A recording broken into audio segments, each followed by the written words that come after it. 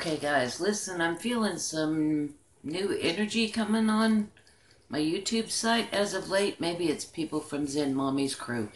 Anyway, I thought I would do a couple videos just quickly recapping a couple of things. And I just wanted to talk to him more a little bit, okay? First of all, let's do this one on what happens when you die.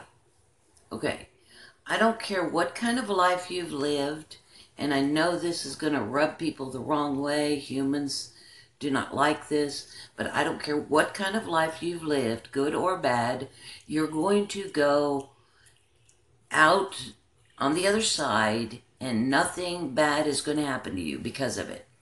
There is not somebody on the other side with a notebook and a ledger that's going to say, okay, you did this many good things right and give you a gold star, and somebody else is going to say, oh, you did all these bad things and thump you on the head. It's just not going to happen, guys. That whole good bad thing is a vacillating thing to begin with. Humans really cannot make up their mind what is good and what is bad. I will throw at you eggs, for instance. I am 48 years old, and over the course of my lifetime, I swear no one can figure out whether chicken eggs are good for you or bad, or if part of them are good for you and bad. They just change their mind all the time about what's good and what's bad. It depends upon what's in the air. So really, nobody on the other side, whenever you die, is going to be judging you. This isn't about getting gold stars. It isn't about doing a good job. It isn't about ascending. It is not about accumulating knowledge.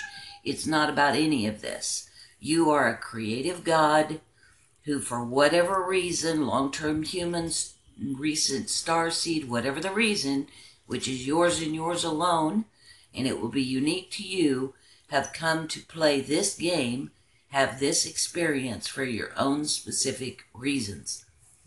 Whatever role you decided to play, good guy or bad guy or somebody in between, or one that goes back and forth, that is simply a role, just like a role in a movie, avatar in a game, or a role on a play. That's all it is. You're doing this for the experience of it. Now, in the process, many, many starseeds have come here for a purpose, to give Gaia a helping hand. Does she have to have a hand? No. Can she do this on her own? Yes. Can anybody do anything on their own? Sure, they can. But just like I did a video helping G-Man and helping Zen Mommy, and we all want to help each other. That's because we're all one. It's instinctual. We reach out to each other because it is a part of our makeup, because underneath it all, we know that we're all one. But does anybody have to have help? No, they don't. They don't. And nobody's going to judge you when you die. I don't care if you commit suicide. I don't care if you're a certain religion.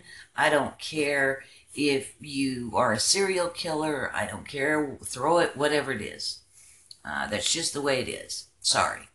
Now, I understand why the religions instituted those belief systems, because fear is a really good way of getting people in line so they don't do bad things. But the truth of the matter is that no, there's no God separate from you that's on the other side that's going to judge you and send you somewhere. Okay? So, let's cut that one off right off the bat. So, any questions about sexual orientation, religion, good or bad behavior? Nothing bad is going to happen to you when you go to the other side, when you die. Now, what happens to you when you die? Well, it depends upon what you're doing. If you want to come back and play this game, and this game is very much built on a very dramatic point, and it is a certain layout which includes the ability for the gods that we are to come down here and play this game and forget who we are, the gods that we are. So we can have experiences as mere mortal men and women. That is the truth of the matter. You can come and play this game. Now, long-term humans have played it over and over and over, and more times you come back without going outside of the game, i.e. the tunnel that you see. If you die, and you go through the tunnel, and you come back, and you die, go through the tunnel and come back, and you do that 1,000 to millions of times. That was a new puppy. Please don't do that.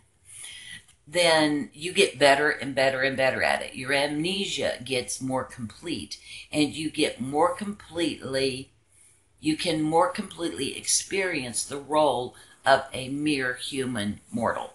Okay? That's the point. If you don't want to play this game anymore, and you're done, and there is a higher part of you that's always outside of the game, but if you don't want to play it anymore, or you just came for one time, or you just came for 10 times, or whatever, then you can leave this game, and this game, it includes everything that you know of as being real. This earth, all the dimensions, the multiverses, the universes, the solar systems, all the different levels that you could even dream of, all of that stuff that has to do with light, dark, time and space, duality in any way, all of that is a part of this particular game, and it is just one game out of infinite games. So most of the time, most entities leave this, when they die, they leave this game, leave and go out and play another game. It's that simple. Okay? That's it. That's what happens when you die. All right? All right, that's it. I'll talk to y'all later. Love you. Huge hugs. Bye now.